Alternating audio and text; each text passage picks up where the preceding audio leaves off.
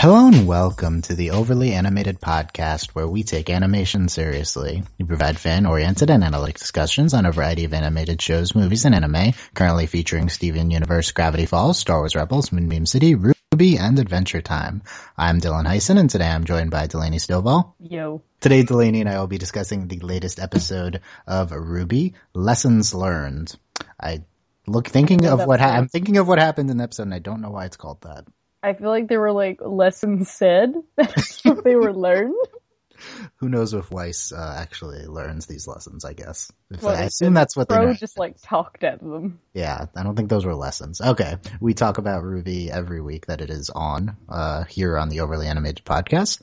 You can check that out on all our coverage at overlyanimated.com. Spoilers for Lessons Learned and all of RWBY, of course. Delaney, what did you think of this episode? I mean, any episode with Winter is just a good episode, and Crow's great. I mean, nothing really happened in the episode. I mean, the fight was kind of like, what? So so there are three sections to the episode. We had the fight, we had Weiss and Winter's, two parts of Weiss and Winter talking, and then we had RWBY, Yang, and Crow.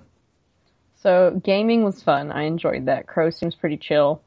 And do you like Crow, though? I was pretty positive about Crow last time, and I think a lot of people were like, I don't know about that. I really like him. He seems cool. And he apparently isn't actually their uncle. Was that established here?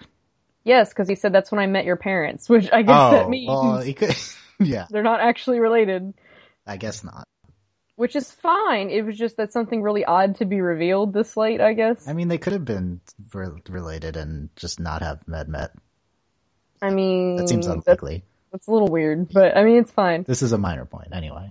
Yeah, I enjoyed the episode. I mean, it wasn't like a big, not a lot happened, but, I mean, okay, I should say, things happened, but it wasn't a very action-y episode. I enjoyed it, though. I really liked it. I thought this was a good episode, and there will be, obviously, and we have a lot to discuss, I think. Yeah, I mean, I think not as much as last time, but, I think this last episode was much more plotty, a lot, ambiguous that could be theorized on, and this one is just, interesting character interactions. Yes. Yeah. Hints, I think, and there's a lot of foreshadowing in this episode. Interesting. We will go over everything that is said and see what might be foreshadowing. I liked Lessons Learned. It's kind of a quiet episode. There's not that much going on. There's not a lot to love, but there is also nothing to hate, which for the season I think means that this episode is a win. That's a little negative, but the fights, we'll talk about the fights. So I'm super anti tournament fight every episode, and that's starting to really be annoying, but the Weiss and Winter interactions were very good. Interesting.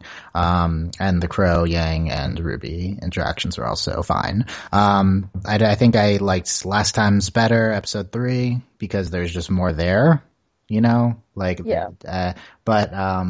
actually had, stuff happening. There's stuff happening, and there's, I don't know what I'm supposed to love about this, right? I like Winter, and I liked Weiss and Winter's interactions, but a lot of it was just, kind of monologuing on plot, which the show never does incredibly well. So, it was good. I still think there's a lot of people who are super worried about this season. People are like, oh, it's gonna suck. It already sucks. And I don't think this episode does anything to dissuade those fears. However, it's not a super negative. It's not it's not an episode 2, it's not the worst. So that's fine. I also think it's actively good. I shouldn't say that, but yeah, no, it's good. And I think the fact that there's less fighting in it bodes well for it, at least given that the fights we've been seeing are tournament fights, and the fact that we had less tournament fighting this episode is a win. Yeah, I think so. Although it almost worries me more because this fight just has nothing to do with the rest of the episode. At least the previous fights were the main characters are going to watch and then they're going to do other stuff. This one's just there. I mean, I guess they're watching, but who cares? Well, I think there is foreshadowing in this fight, I believe. Okay, let's talk the fight. What, if at all significance did you get so this is Coco and Yatsuhashi versus Emerald and Mercury. What, if any, significance did you take away from the fight towards the overall plot? Well, the fact that they won, again, we know it's not rigged, but, it's rigged in the way that they're deciding the fight, and I believe they're also picking where they will be fighting. Interesting. Yeah, I think so. But also the really weird part at the end of the fight where it was like she saw him but he had gotten knocked out. So I don't know if one of them can change forms or like what's going on. I think I think that was not done very well, but I think you're like not overanalyzing, but like you're taking away more than what was intended. I think this was just supposed to be, like she looks away for a second and then, he's fast, like whichever one of them was fast enough to take him out in that part. Like I'm pretty sure that's all they were going for. Oh, I have no idea because that was like really weird. It didn't make sense. Like they're trying to just show it from. But he wasn't. The thing was, he wasn't there anyway. Like it wouldn't have made sense for him to walk up there anyway. Like, it didn't make any sense. Like I think he was there. At least this is how I read it. Like Yatsuhashi was there calling out to Coco, and then she like heard it and then looked back, and then he was gone already. I don't even know. The pacing on that was very bad. I don't know what happened. I think I took it as something they have some sort of weird ability. We still don't know their semblances. So though I think Mercury. I think what they're suggesting with him is that he has some sort of kind of like a wind power, like he can do weird stuff with like his legs. Like he has very odd movements. Yeah. So we learn a lot more about Mercury and Emerald's fighting styles. Emerald especially. So. I don't know how to describe it exactly. Like, however I describe this, people could say it's wrong because I think it's like subjective. I mean, it's something happened on screen, but it's not clear what it is. To me, it looked like they were bombs. Bombs? They're kind of like air bombs. Oh, okay. Like light/air bombs. Like something exploded every time he did something. Yeah. So that was kind of my read on it, and they came out of his feet. So I don't know. He has bomb bending. Is it like energy or? I'm not sure if it's something from his boots, which did seem special because they also blocked Yatsuhashi's sword. So it could have been coming from his boots, or it's something that he just summons. Yeah. I think it's some part of his semblance. I think it's probably his boots combined with the semblance. I'm gonna say this is like a light bomb. Okay. And maybe the air manipulation is separate. Like, I don't know if I didn't read that as inherently the part of this, of these light bomb things. Yeah, in that case, I don't necessarily think the light bomb is like his semblance, but like the wind stuff he does is his semblance. That's possible, yeah. Like the light bombs might be coming from his boots. By the way, I apologize if later it turns out like Miles or Carrie say that these were not something that is not light bombs, but that's just my read on it from the entire fight made very little sense. So why do you say it made very little sense? Well, it just the entire conversation we just had about like that was just poorly done. But and then like I don't know, it was odd. Like just the entire fight was odd. Which makes sense. I mean, I think that was the point. It was supposed to be odd and weird because, like, Mercury and them are, like, weird and, like, do weird stuff. But, I don't know. It was just weird. It was very difficult to follow. It was purposefully ominous from the perspective of Coco and Yatsuhashi. I think the narrative of the fight was extremely clear, and it was also so clear to a boring extent. So I think it's I understand what you're saying, but I don't think that means that the narrative wasn't clear. Like I think very clearly Mercury and Emerald like go into hiding, and this is all about the perspective of Coco and Yatsuhashi and them like ambush attacking them, like drawing them out from each other and ambush attacking them, and then they're nervous. Like I think that's all very clear, but like I think you're taking issue with like what Mercury and Emerald are doing off screen, and like we never even know, you know.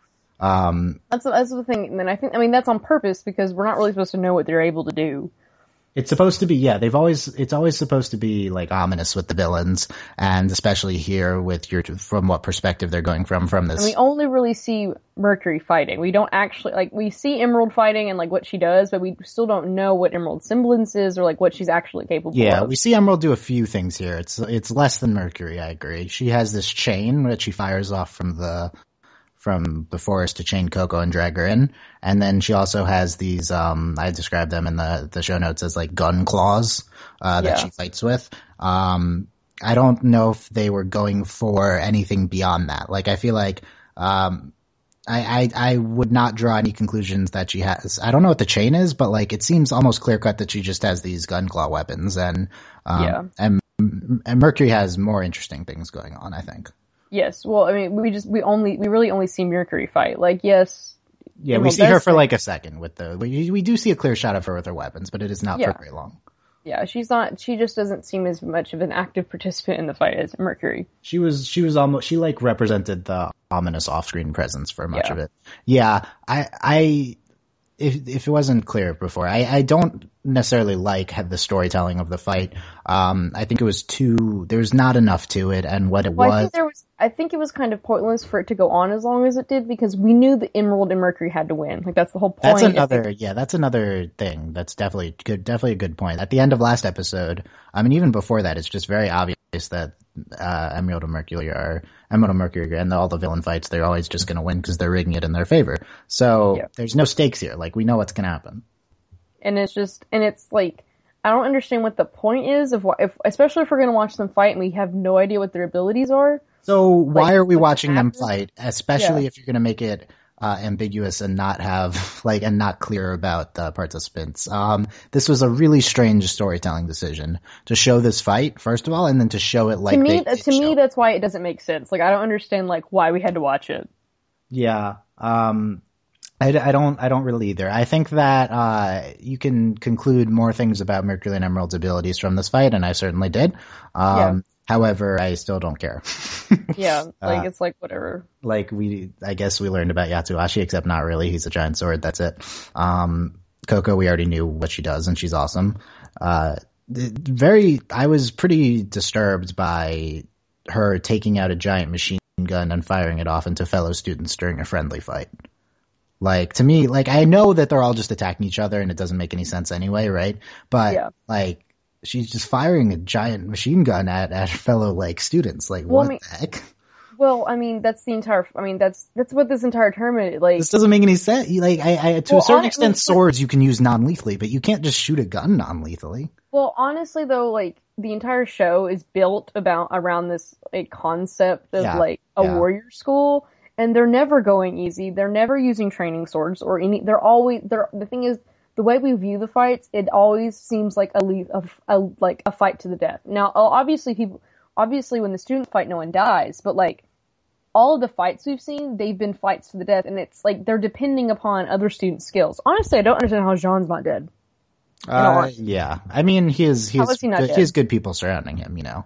But I mean, in the beginning though, from back in season 1, this is a weird thing that we just kind of have to get over, and how they're doing this, because that's the entire show, is that when they fight each other, obviously it's dependent upon the other person's skill, and no one dies, but they never cut back. It's always to the death.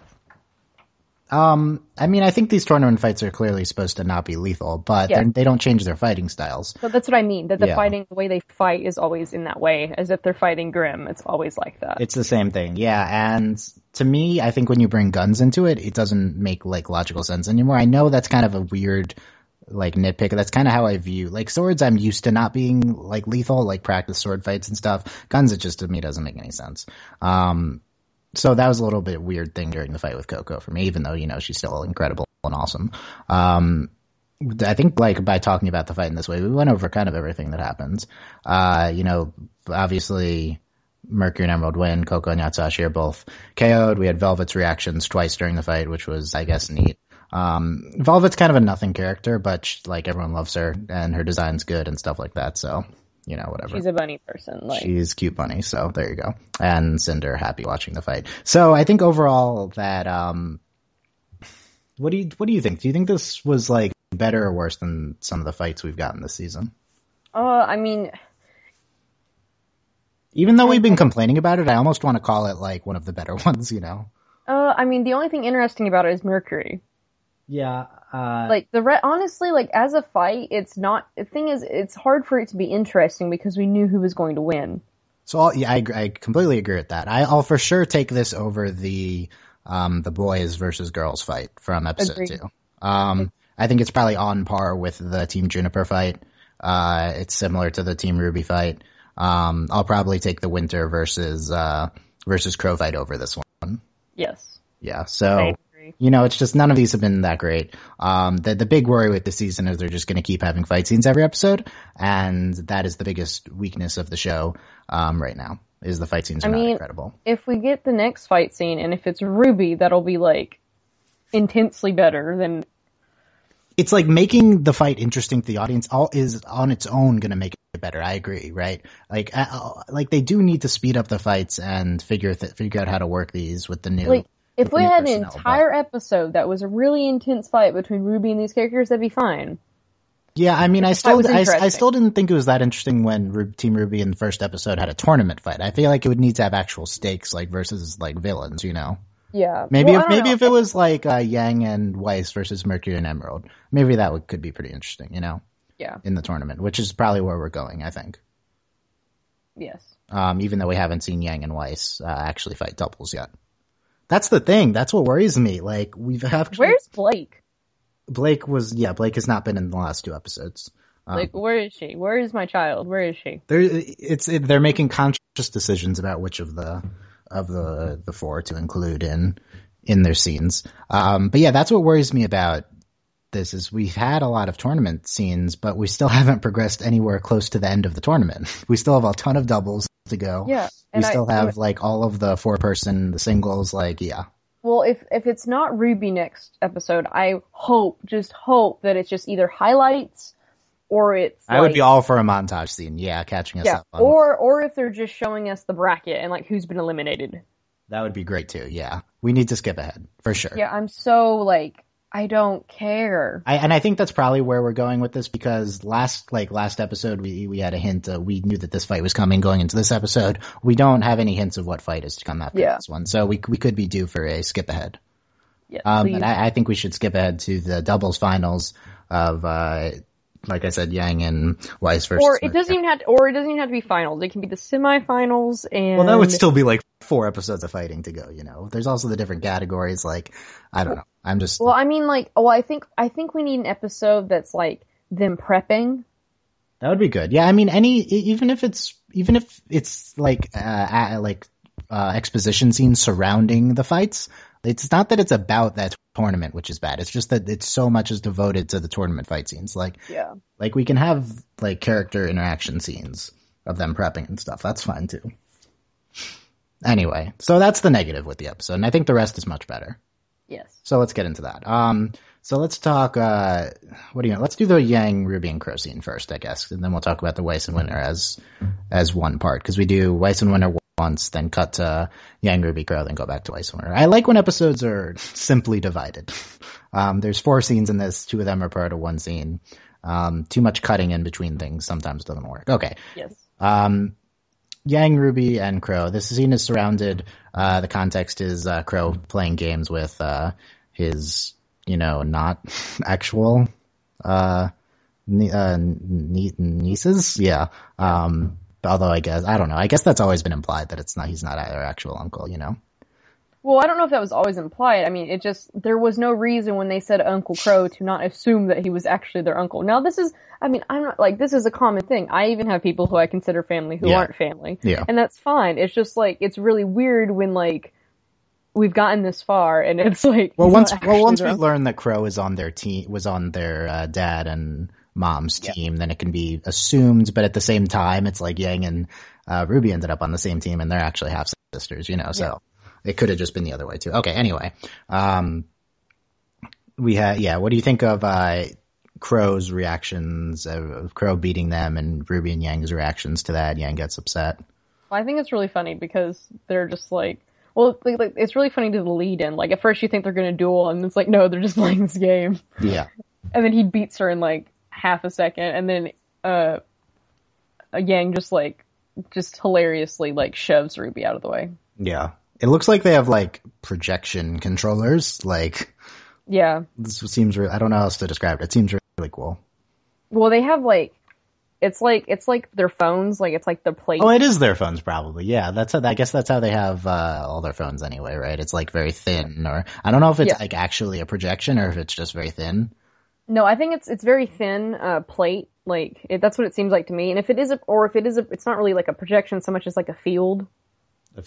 We've seen stuff like this before on like. We could discuss the difference between field and projection, but let's not. Okay, so I do like the technology in the show. That's always been pretty interesting. Yeah. Crow's last mission, because the animation in this part is awesome. Yeah. Okay. Super props for him. The animation of his retelling of his, of his backstory mission type thing. It was just really well done. Like, as someone who is a sucker for things, for example, the Harry Potter Three Brothers, how that is done is amazing, and this is so good. Like, so good. In a show whose animation is often not the highlight. Yeah, this is so good. Yeah, it's very good. He went to some town. I don't know. I thought the context of his mission would be important, but it's like not. No, it's a joke. He was just gathering info. We went to the town's inn. I was defeated by the mere sight of the innkeeper's skirt length. It was so funny. Did you you actually did like that? Yeah, obviously it's like sexist and annoying, but like it was funny in the context that he did it just to make Ruby and Yang mad. Like obviously it was sexist and annoying, but it's still funny. It was funny in that like. No, I agree. Like, I think that people are going to disagree with us and find Crow unsympathetic. Like, I think one of the patrons was talking about that. I think it's hard. I mean, I have people in my life who are very much like Crow, and like, I don't know, and especially coming off of just being at Thanksgiving with my family, and like people who say things just to get on your nerves, but you love them anyway. To me, the deal with Crow is like he represents kind of an tired and unsympathetic archetype.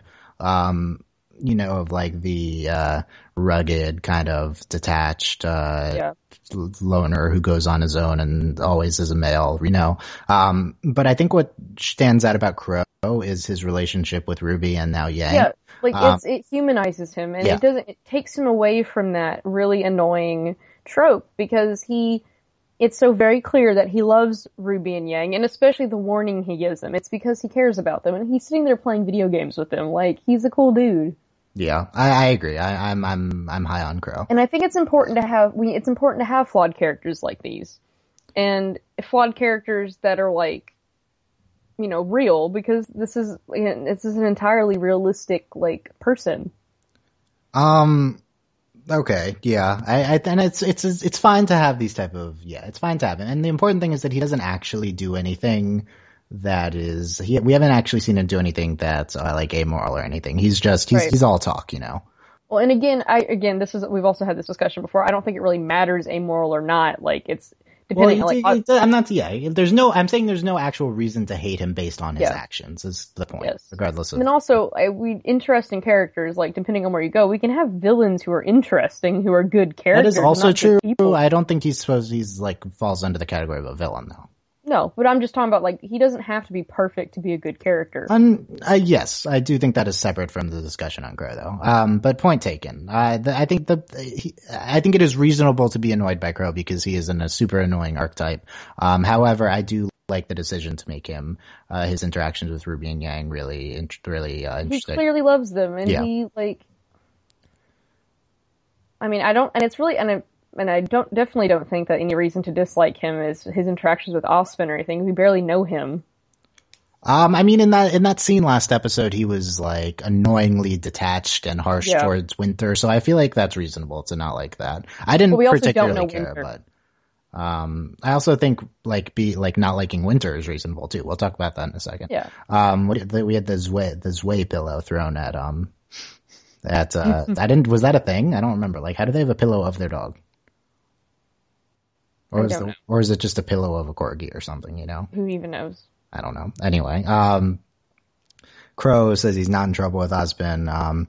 Ruby says their dad said you were away on a mission for like ever. Ruby says we're pretty much pros too. We totally saved Vale when you were gone. Almost managed to stop a train. They don't give out medals for almost. Ruby says they do, and they're called silver. That's good. I always love how they animate Ruby. Like, she's so proud of herself when she makes these comebacks. It's super it's cute. So great. Yeah, how they animate Ruby. Ruby's precious. Cool. Yeah, in all ways. Ruby is the most precious, obviously.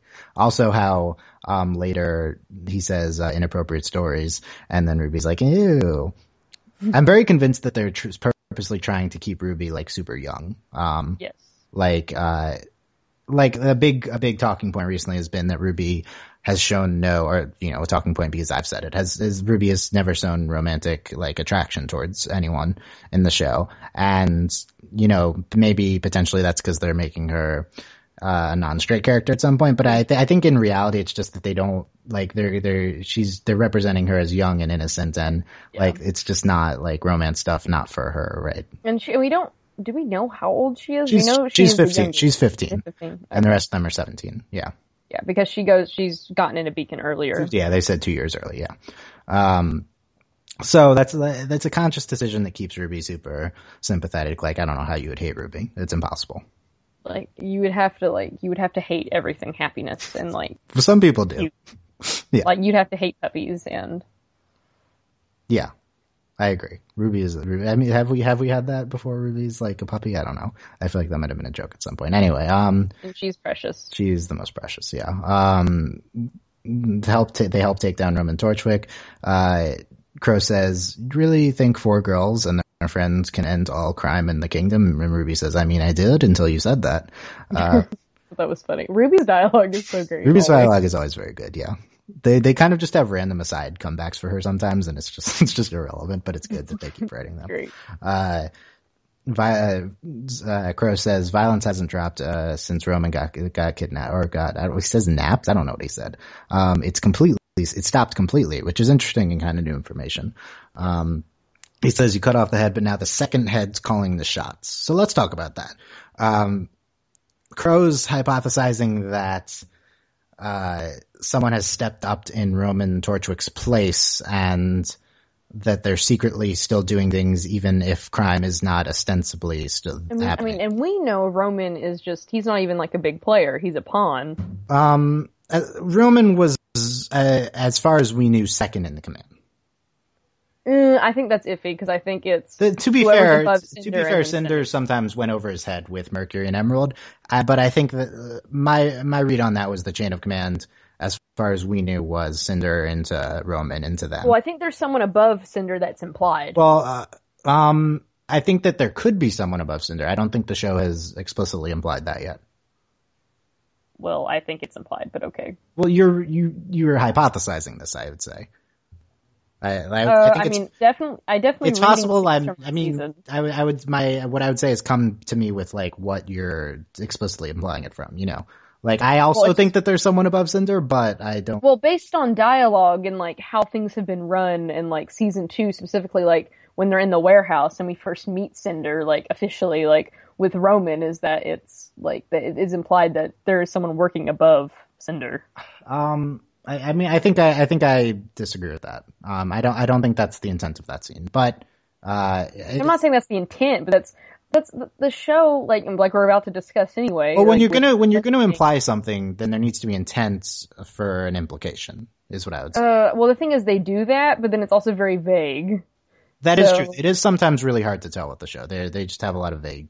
So I think that's, and they also, and other times they do things they think they're being really secret with it, and it's very obvious. So yeah, so there's obvious implied stuff, and then there's like stuff where there's they just give no information, so it's impossible to tell. Like I think that the someone above Cinder thing is not in the category of not enough information, vague, but it's reasonable maybe to think that that's just one of the things that they've done that on. Okay, so that's fine. We've settled at a somewhat reasonable place there. Now I forgot what we were talking about. Crime. So anyway, I think the main point, this is how I read the scene, is that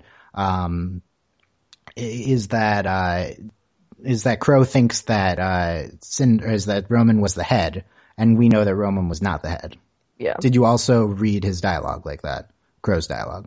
Yes, like they think that someone under Roman is taking, they have no idea the game that's being played at hand, and we only know parts of it. I guess cut off the head, but now his second head's calling the shots. I guess he could just mean that someone else has stepped up in his place.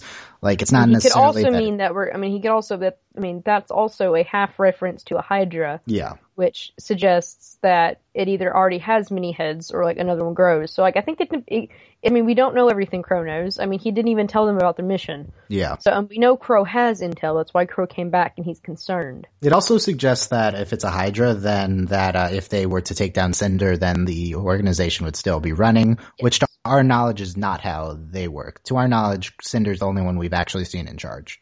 Yes. So I guess how I read this is that either you're right, he's not revealing things and he knows stuff we don't, or that he doesn't have a good grasp of the situation. That's kind of how I read the scene. I think the safest bet is to assume that he doesn't actually know what's going on. Yeah. And this is like they've done this a few times, that like basically telling us that none of the kind of the force, the group of good who we saw like mentioned last episode actually is any real close to knowing Cinder, like, and like knowing the power structure and like anything about that. It doesn't seem like they're close. All they know is that she's lurking somewhere within them, like. Well, I don't even think they know that she's a beacon. They don't. Do they know that for sure? She said that Crow last episode said that she's among us, right? So it could be a beacon, or it could just be in the city, or something like that. I think if they knew she was in Beacon, then they could just search everyone. I don't know why they haven't done that. That's the thing. They're hiding in plain sight. Like, they're in the tournament. They're rigging the tournament. Do you think it's unrealistic that they've been able to hide so easily as students? I don't know. I mean, it's a little weird given that you would think that they would have vetted everyone, but like, unless they didn't talk to anyone from, like, they're claiming to be from Haven, right? Yeah. Right. But then by that same token, if they can rig this whole tournament, what's that to say that they don't have like fake documents proving that? Yeah, they've definitely. Yeah, when Cinder hacked them last season, she definitely inserted them into the records. Like, because I definitely think that this is the best way they've done it. Like, they couldn't have faked being students at Beacon, but definitely inserting themselves as students from another school, like, that's genius. I think in universe, I actually think it makes sense. Like, I don't. It does, but it's kind of unfulfilling. It's very like, it's not very exciting. I agree. It's like unexciting, unfulfilling. It just doesn't seem legitimate to me. Even though it's legitimate in universe, I don't know. Well, it's just them sneaking in didn't take very long. Like, it wasn't very. Yeah. We just didn't see a lot of it. It was just they're suddenly here and they're taking over everything, and it's just we don't get to see I don't think we get to see as much of the villains as much as we'd like to. Like, we don't get to see. And that's also part of it. If we know everything that's going on, that's really frustrating. But I think we're also too in the dark to really enjoy what's going on. It's fine balance. Yeah. Because if we know everything, then we're just going to be frustrated. We're like, oh my god, RWBY, figure it out. But then we also don't know enough to be like, we don't really know what's going on at all. Like, there's just not like. We don't even know what their great plan is. Like, they were trying to get Grimm into the city, but then it's like, well, what about now? Why are they doing that? Why are they even doing anything? Yeah, I completely agree with you. They're not giving us enough information to find the villain's plot fulfilling. And there's no sense of urgency either. Like, there's no sense of urgency. There's no time limit on what they're doing. Yeah, like, we don't with the Grimm thing, it was like, oh my god, like, we're on a train. This is scary. Crap. And they were also planning it. Like, the train actually entered the city before it was supposed to. Like, they had to begin the attack before it was originally planned. Last season, there was totally a sense of urgency. It was like, they didn't know that the train was coming specifically, but they knew something was going to happen, right? Yeah. And then the attack actually happened ahead of schedule. Yeah. And so it was like, okay, crap. Now it's just like, okay, we're in the tournament. Is something going to happen at the end of the tournament? Like, what's the point of this? Yeah, they're in a bad place with the villains right now, I think is the main point. We need clarification on what they're even doing right now, and we need a concrete timeline on villain activities. And I think we need it fast, because as much as I really do like Emerald and to a lesser extent Mercury, and I also really like Cinder, they're just not, their actions are not interesting at the moment. No. Mm-hmm. Agree. Okay. Good discussion. No, actually was though. Team, they were part of going back to the scene because we were derailed. They're Team Stark. So we didn't know that was their team name before. STRQ, we would have to be. I guess because Summer is their leader, so she goes first. Summer Rose. They're pretty well known back in the day. Inappropriate Story, as I mentioned, and Yang is like serious.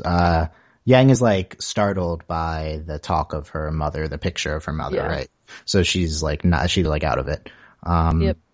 You guys, Crow says, you have a long way to go. Graduating doesn't mean you're done. Every day out there is worth a week in this place. Yeah. So what do you think of this? I don't know. He kind of just rambles about stuff. Doesn't really.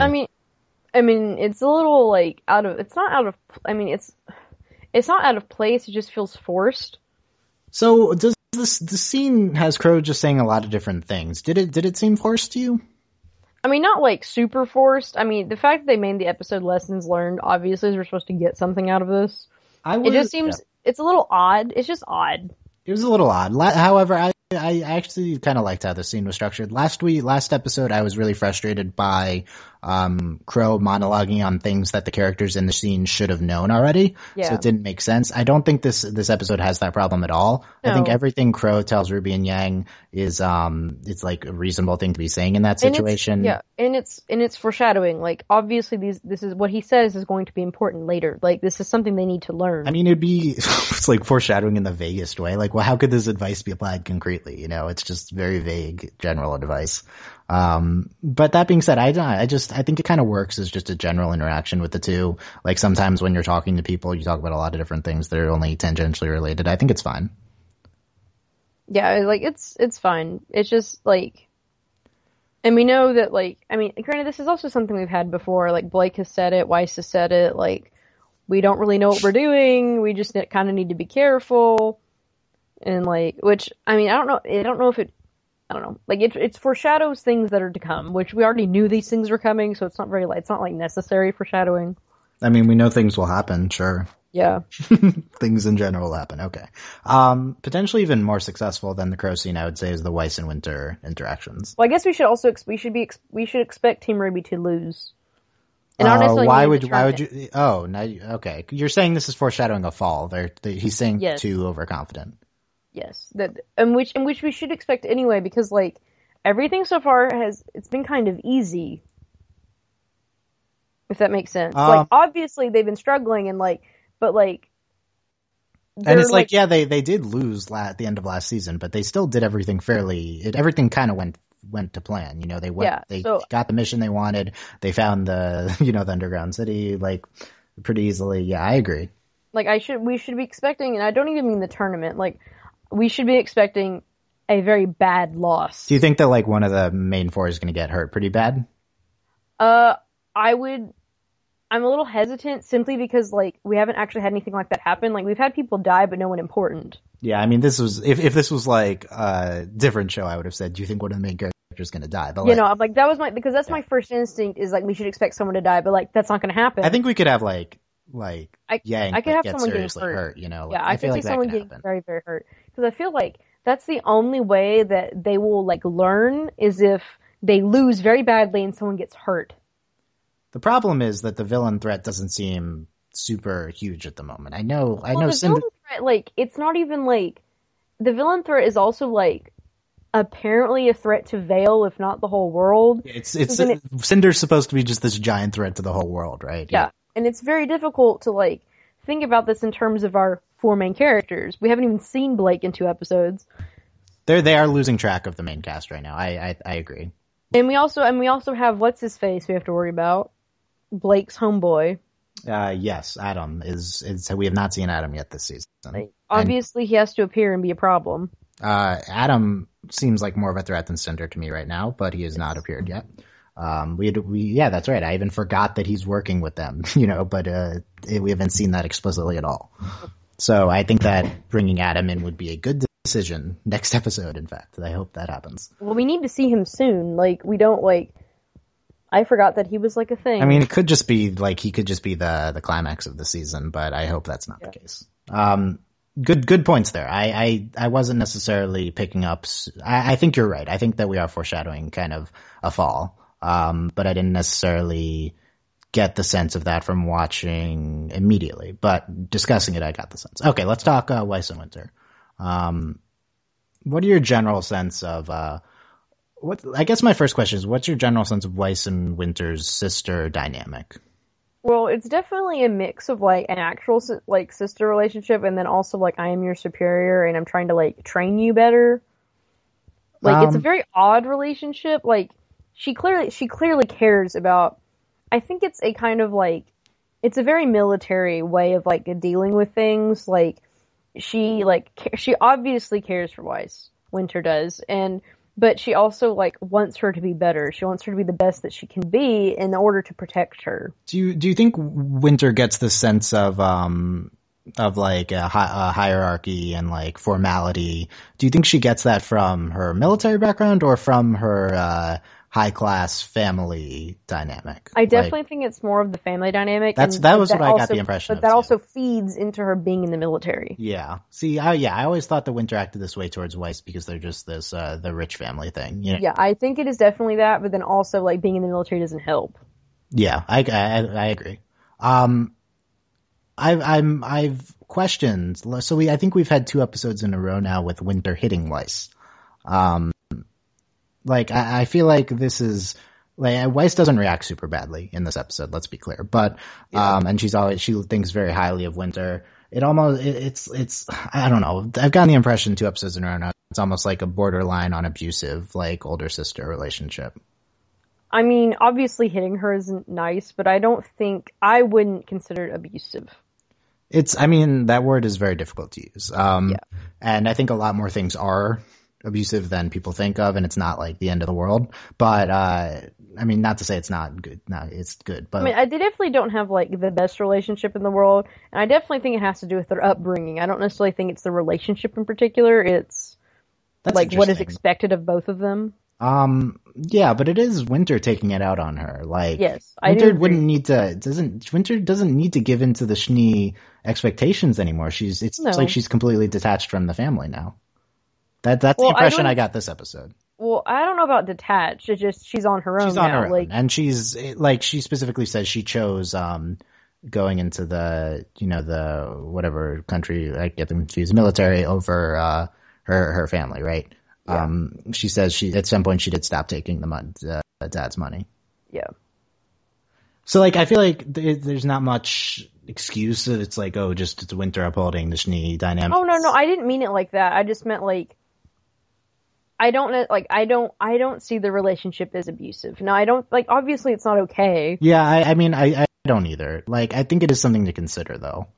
And also I think we should look more into like just Weiss's and her father's relationship, because that's where stuff's weird. Well, we can talk that, but really, Weiss is not doing anything except being super happy that her sister's there and her sister's being super harsh on her and hitting her, and I'm not really okay with my baby being treated that way, basically. No, I agree, same. But it's just, I don't know, it's hard for me to, I don't think this is abusive, and I don't think regardless of whether or not we should apply that specific term to her, you've been very sympathetic towards Winter. I mean, and you can find unsympathetic characters like Fave and attractive and stuff like that, and I think that's completely legitimate. But not necessarily objectively, but ignoring any favorite character type things. Yeah. Do you think that Winter is appears like a sympathetic character to the audience right now? Well, well, my thing is also I also don't get that. I'm not usually one who is in line with what other people think about characters typically, because I look at things differently. But I wouldn't say she's sympathetic, but I wouldn't say she's unsympathetic either. She's a stoic wall. She's just a brick of a character. And she's in a bad way? Not in a bad way. She simply is. And I think it's very difficult to define her one way or the other, because it's not that she's two contrasting things. She just simply is. She is very strict, but she very clearly cares about Weiss. I think that simply is kind of delegitimizes some of the great character work they've been doing with Winter. No. I think Winter is a great character, and we have a lot of her. But I would say since she simply is I don't think she's sympathetic or unsympathetic. She's just Winter. So, in fact, you're not actually delegitimizing the character. You're maybe legitimizing Winter's character more than any other character on the show. She's not a portrayal. She's just appears very real to you. Yeah, she's just Winter. Yeah, so that's a very high praise of her characterization, in fact. Yeah, I think, and in fact that we haven't had her for a very long time, but I feel like I have a very good grasp of Winter's character, which I think that's something very good to have of a character, and I feel the same way about Crow. Both of their characters have been handled very well. in the sense that we know who they are, and like, and especially since we've only known them this season, and like they haven't been in here. They haven't been here the whole season. It's only been 2 episodes. Yeah, like we've barely had them, and like I feel like we have a good grasp of who they are. Especially Winter's leaving. Like, I assume she'll be back, probably. You know, I mean, I would hope so. Yeah, I hope so. She's my fave, but like, I want to talk about that in a second, but her being your fave, because I think that actually is an important thing to talk about. But first, I actually really agree with you on Winter. I think that she's not explicitly sympathetic or unsympathetic.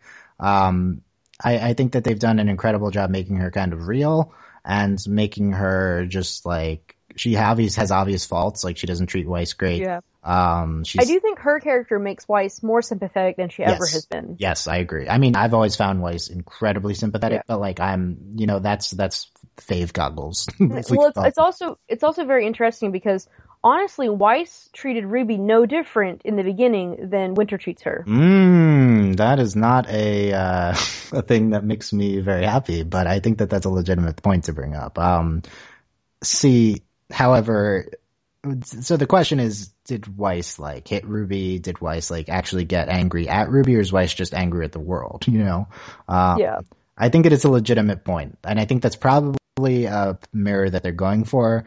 I've always gotten the impression that the crew and especially the voice actors think that Weiss treats Ruby much worse than she actually does in the show. Yes. Like in the Facebook chat before the season started, we had both Ruby and Weiss's voice actresses saying that Ruby deserves someone better than Weiss, as if like Weiss had been mistreating Ruby. And I feel like being not warm to someone is much different than having like unrealistic expectations and hitting them. You know, like I don't see them as the same type of dynamics. Then again, I mean, biases. I'm a huge White Rose shipper, and Weiss is my favorite character, so it's hard for me to see this unbiasedly. Well, I don't think. Well, just something based on what you said. I don't think Winter has unrealistic expectations of Weiss. Explain. Like Winter, like now, if Weiss actually doesn't have the semblance or whatever, like okay. Then in that case, well, it wouldn't even be unrealistic. Like, in that, you would expect, if this is hereditary, for her to have the semblance. That would be a fair assumption. And if she doesn't have it, it's like, oh, okay, whoops, we didn't know. Like, you wouldn't know.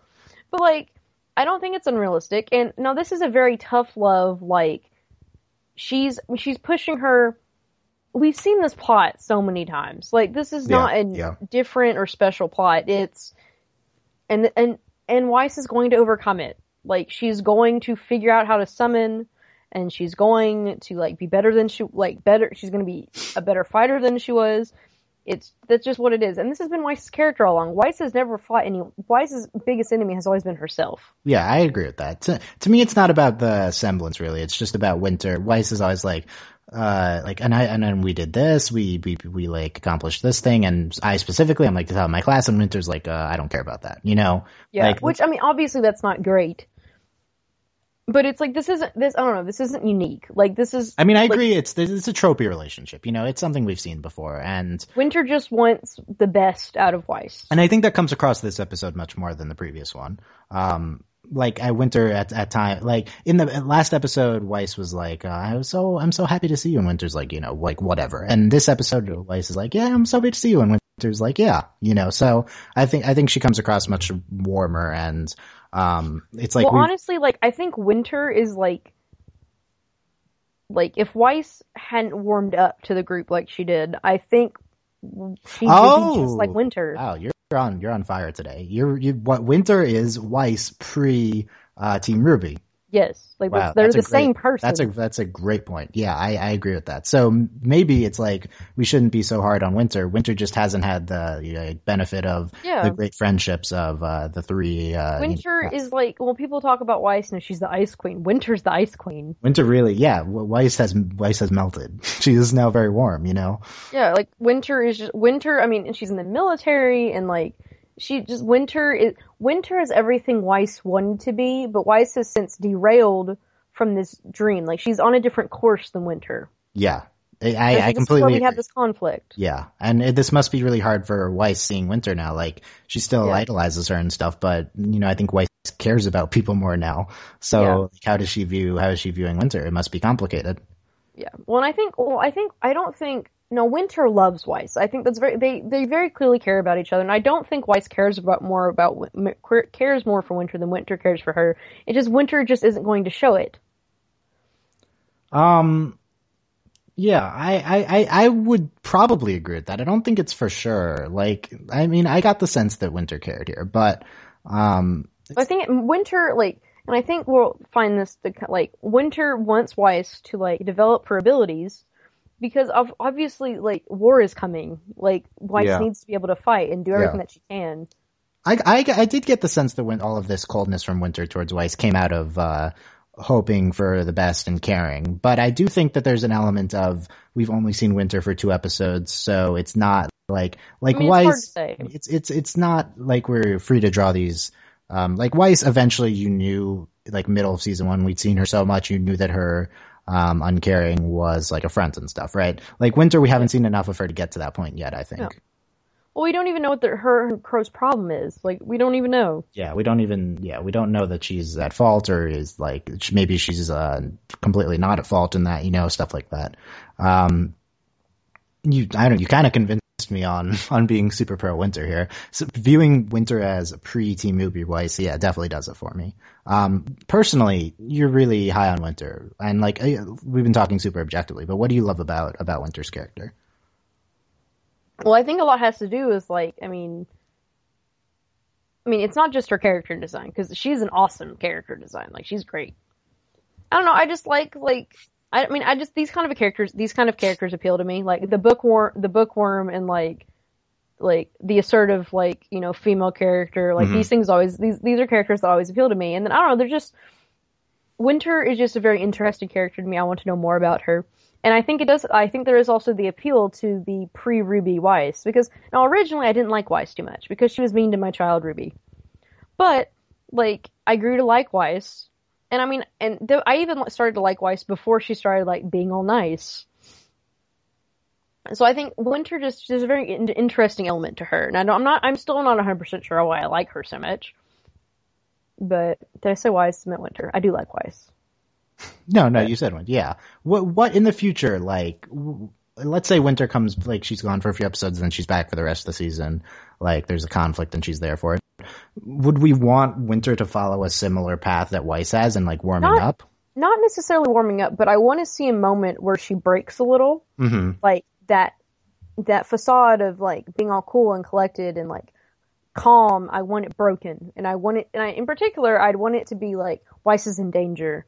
Or Weiss has been hurt. Not that I want Weiss hurt, like, but something like that, or someone else that she cares about. That there's a moment of fear, and she breaks, and like we kind of like what happens with Weiss, like when Weiss has her moment of, where we see that Weiss is genuinely concerned for people. Like I want that for Winter. Yeah, especially towards her sister. Like, yeah. I think that's the route to go. I want to know what it is between Winter and Crow. Like, I want to know what it is. Like, why? Like, why did they fight? Like, do they just not like, why don't they like each other? I want to know, and I want it to not be a past romantic history. Same. Yeah. Same. Yeah. Thank you. That is. But, like, and I want it, and it obviously has to be something really bad, because, like, normal people don't get into fights in the middle of the street. It's like Weiss, it's like Winter, like, did something for the greater good that happened to have hurt, Crow's, like a past, life or something, something like that. Maybe there's a really good chance that Winter we don't know, do we know how much older Winter is? No, I don't think so. Because I'm almost tempted to say that Winter and Crow are similar in age. Yeah, I get the impression that Crow is older, but they could be similar. And, like, what if Winter was somehow involved with Team Stark? Like, maybe she was the cause of something happening. Or, yeah, tie her back, especially if you tie her back into... Like, Summer in particular. Into Summer, that could be, ooh, yeah. Wait, Summer and Crow, could they have been a thing? I don't know. Well, I don't even mean something like that. I mean, like, in some way they got one of their parents killed. Yeah, Winter was involved somehow in Summer Rose's death, yeah.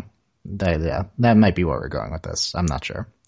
But yeah, back to just Winter in general. I feel like they've been super successful in their characterization in in such a short time, and they've kind of created this great parallel to Weiss. Their interactions with Weiss have been great. I like where they're going with Weiss's character. I like how they've included last episode RWBY in relation to Weiss and Winter's relationship. And Crow too. They've created kind of two kind of very complex characters in a short amount of time. And very short amount of time. Yeah, and in considering the show often struggles with its narrative elements, huge props to Miles and Miles and Carrie for what they've done with the characters in such a short time. Also, the preface, me really liking Winter. I also have the terrible habit of liking characters who actually never come back or are not important at all. Like Lin. Lin Beifong is a really good example of my favorite character and being underutilized. From the Legend of probably Korra. What's going to happen. Yeah. So that's probably going to happen to Winter. Yeah, I mean, I don't think Winter's going to be a main character this season, but I think we could reasonably expect her to come back at the end, Please. Yeah, I also don't think Crow. I mean, maybe Crow is a big force this season. Crow's still there. Well, Crow does leave the room at the end, but it's not like we say. Yeah, no, he's there. You don't see him flying off. Done. Yeah, he's done on his mission, so I feel like he'll be around. He'll probably also. I think Winter, so Winter's leaving, but to have, how high up is she in the military for her to be overseeing the delivery of troops? Are you saying that that didn't seem like a very important thing, or that did seem like an important thing? It doesn't seem very important. Yeah, I was kind of really? That's all she is, I would assume that either she was lying, which I think that's a distinct possibility. I think it wasn't just troops she was overseeing though. She's overseeing I think that they were implying that she oversaw the type of technology that they fought last season. I think that's what they were saying. It's important what she was delivering, but the reason they had her do it was because it got ambushed last time, and I'm so...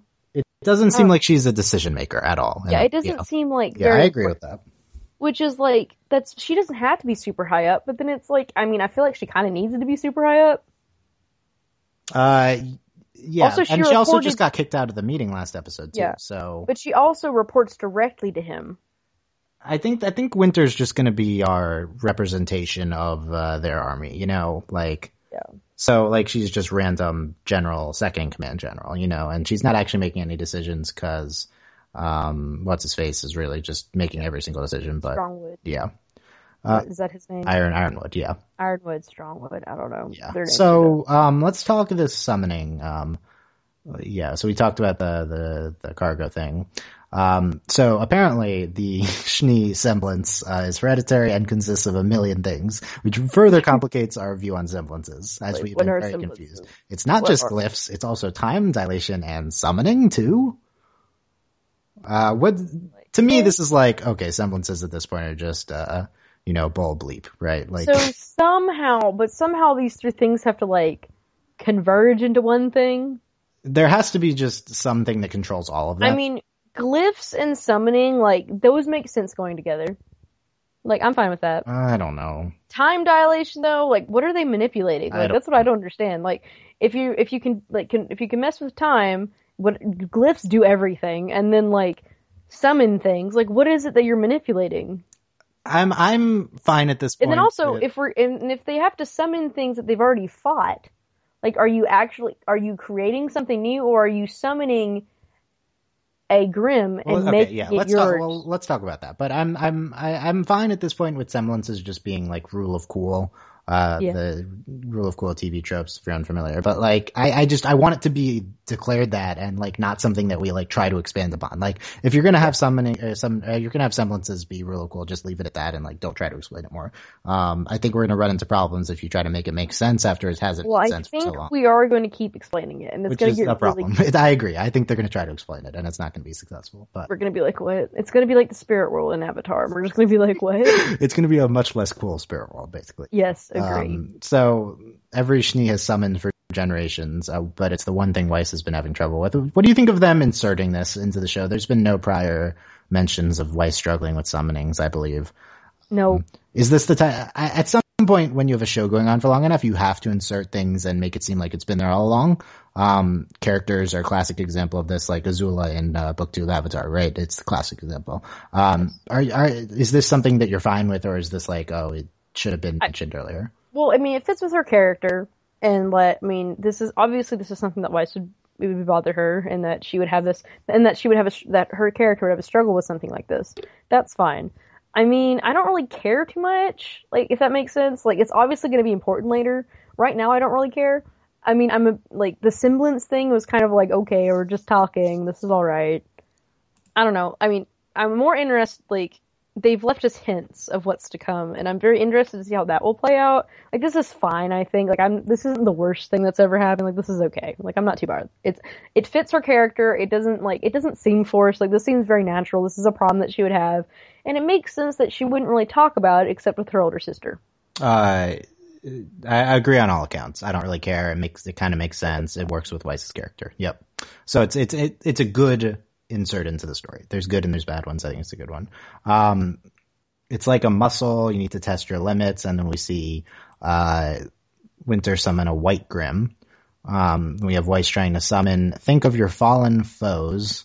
So let's talk about the dad stuff afterwards. But then later, we see the Weiss, in fact, has summoned something, it seems like, because there's a sword that then dissipates, and it's by the caterpillar, which was framing the scene. The scene framing caterpillar.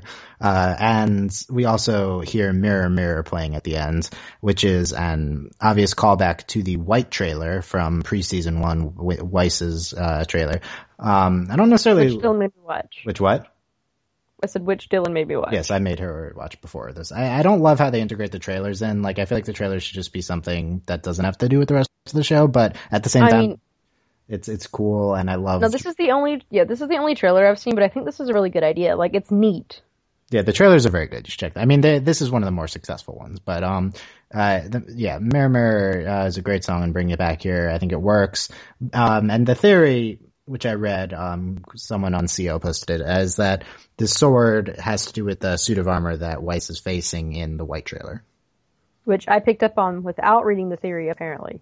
Yeah, do you think that visually, did you think that the sword matched the one we saw? Yes, no, like, cause I watched the episode and then you linked me to the trailer, so I watched the trailer. And while I was watching the trailer, I was expecting, and this is my first time seeing the trailer. I hadn't seen the trailer. We all know I didn't start watching until, like, I watched season 2, and this is my first time watching the show live. And so watching the trailer, I was expecting her to summon something. Like, I was like, is this what the callback is? So Dylan sent me to this with, like, the context of this might be important to this week. And I was like, okay. And so I'm watching it, but then, the sword I recognized as the same that was, I didn't recognize it immediately. Like, I didn't recognize it until the sword fell and it was in the ground. That is a very, very clear connection between that sword and what we see at the end of, today's episode. Yeah, I mean, I agree. I think it looks the same. I think the song being the same, and I think that the explanation of Winter saying, "Think back to the foes you've defeated," and Weiss defeated this sort of armor in the trailer. So I think it makes sense. And for me, I don't know. Like, I don't understand the context. There's no context to the trailer. Okay, so for me, I think either I would really prefer. Like, there's two options here. Either the suit of armor was an actual something she fought, or, like, and I don't mean, like, I don't think necessarily that we'll see this, like, so I guess three options. Either she already fought this, she will summon it at some point when it's important and helpful, and we'll be like, oh man, cool. And like, Ruby will say something dumb, like, I didn't know you could do that. And then, or we're gonna have, actually, I think that's gonna happen regardless, but it'll just depend on, like, in what context. We'll either have, they'll fight something that is this, and then she'll be able to summon it later. Or what I would prefer is that that the knight in the trailer represents, herself. Because like I mentioned earlier, this is her, like, Weiss's greatest enemy has always been herself, and this will be her overcoming this idea that she can't do it, that she's struggling with herself and, like, what she believes she can do and how she has to be the best. But she doesn't think she can be, and, like, this crisis of identity and ability. So so in the White trailer, that's completely what the suit of armor represented. Like the trailer is just super thematic. Like, it doesn't make, there's no story context. It's just completely aesthetic for Weiss, and I just think it's super great. Like, completely representative of Weiss's character. And however, there's the giving there. However, the suit of armor does give her a scar thing, so it's like implied that it's real or something like that. But it's regardless. I don't think this think of your past enemies and then she like literally summons her past enemies. I don't think that's supposed to be like a super literal thing in this episode. I would hope not. Yeah. So like what I hope, I would hope that she does eventually summon whatever, like if she summons something. Like that's going to happen. We know that's going to happen. It's like Bolin and lava bending. This is going to happen. Duh. Great comparison. So bringing from Legend of Korra, I guess we from Legend of Korra. I think it's a good idea to bring the sword back, kind of symbolically, like further cementing the scene that this is like an internal thing for Weiss. And I do think this isn't going to matter like what they're fighting. This is something that she will get over herself. I don't know what it'll be, but I really hope that's what it is. I don't want it to be a literal fight. Yeah, like I don't think it matters what Weiss ultimately summons, like specifically. Yeah, it's just like the sword is like a symbol of her fighting. Yeah. Like this is like a block in her. It's like a mental block that she needs to get over, and that's definitely it's her chakra, and that's definitely what Avatar reference. That's definitely what Weiss or what Winter seems to be saying with what she says earlier in the scene. Which I think the struggle goes great with Weiss's character in general. Yes, definitely. Like, this is such a her struggle. Like this is perfect for her character, and I think that when we get past this, we will be like, we'll be in a good place with Weiss. And the other struggle is how Weiss is going to deal with her family. So let's talk that, because I think these two do relate. Why don't you just move back home, says Winter. I don't need his charity, but you do need his money, don't you? I may have been in a similar situation when I joined the military, says Winter. Stop avoiding him and call back home. So now Weiss is aware of the problem, even though she's probably aware and just like didn't think of it, like didn't bring it to the forefront. Winter says there's two choices: call him back, beg for his money back, and explain again why you're studying a beacon, or you could continue to explore Remnant, discovering more about the world and honestly more about yourself. Which I thought those were very odd two choices. Yeah, like what does explore Remnant mean?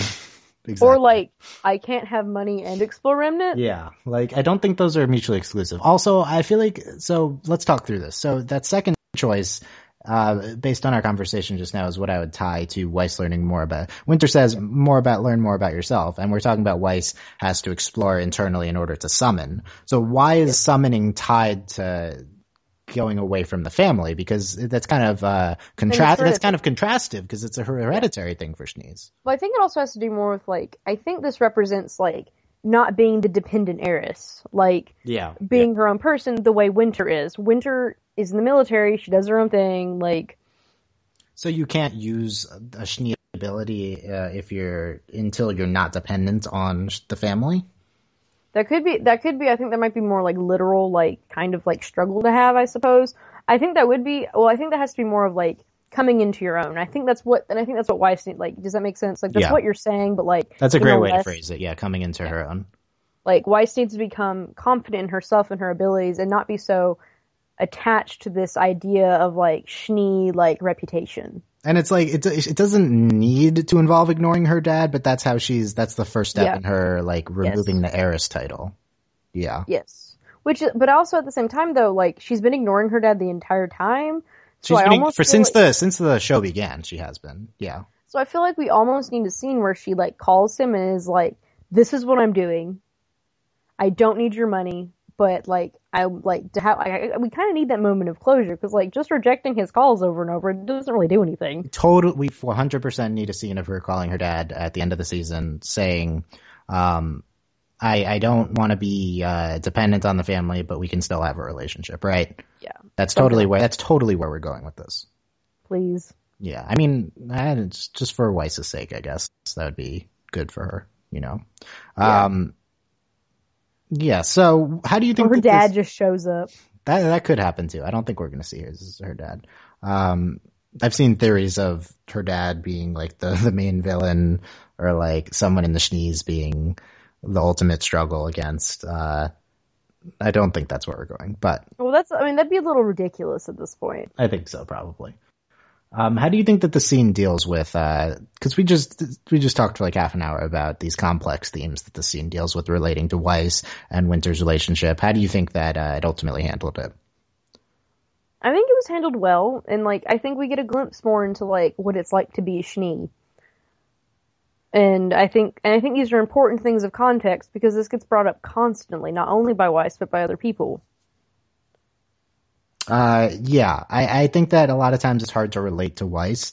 Just look at the evidence. Weiss is the least favorite of the four main characters, despite the fact that she's the best, obviously, because I say so. But, it's people have trouble relating to her, and bringing Winter in makes her a more empathetic character. Definitely. Yeah. And it just makes Weiss more of a person. Yeah. I mean, yeah. I like Weiss, and I think this is like a flaw with the show in general. The way we've dealt with characterization of Weiss and all of them really is that we've seen them grow in flashes. We haven't seen them grow at once. Mm-hmm. We haven't actually seen a gradual growth for these characters. It's just kind of like suddenly they're like this, and we're like, okay. And it's very difficult to deal with. And having things like Winter and like these kinds of moments like slows us down. It's on one hand you could argue that this is the first real concrete like Weiss thing we've gotten, character wise. On the other hand, you could also argue now that Weiss is the most developed character on the show, because all the characters have this problem, and focusing on Weiss in the beginning of the season really just shoots her ahead. I mean, Yang has never had anything, except one scene. Blake has been very short, and we're due for some more stuff with Blake. And Ruby's just has everything happen around her, but not necessarily anything specifically with her. Yeah, that's the thing is we don't like Ruby's just Ruby, and then Blake. We know the most about Blake's life, but not necessarily like connecting to her character or emotions or stuff like that. Yeah, I mean we know she's like really righteous, and Blake will always do what's right. But that's basically that's it. Yeah. But then, meanwhile, Weiss, we actually have Weiss has been characterized. Like, we know who Weiss is as a character. I think that Weiss is now the most developed character on the show. However, it has only been because of the last two episodes. So it's not like I think she was head and shoulders like at the end of last season. I think it's just because of the recent development. It's because of Winter, which is very interesting. Yeah. And also due to Winter's like characterization. And yeah, due to the most successful minor character the show has had, I would say. Pairing her with Weiss makes a lot of sense. I was impressed with these Weiss and Winter scenes when I'd watched it, and now after talking it out for like 45 minutes with you, I am even more impressed because I think that the show often lacks depth. Often it's just flashy action scenes and cool music. Well, after watching the trailer, like, to me, like, this episode is like awesome. Like, there is a lot of depth here. Yeah, I think that, I mean, just look at the time that we've spent, like how long the podcast has gone on. Like, I think that, this episode has had more depth maybe than any other RWBY episode. I think that these Weiss and Winter scenes were super successful. And this is always a credit to good storytelling. It's more successful when you look at it in more depth, this scene. Yes. Which is always very impressive to me. And huge props to, Miles and Carrie. I think that this scene was extremely well executed, and I think everything they've done with Winter and Crow has been very good. Yes, agree. Yeah, cool. So,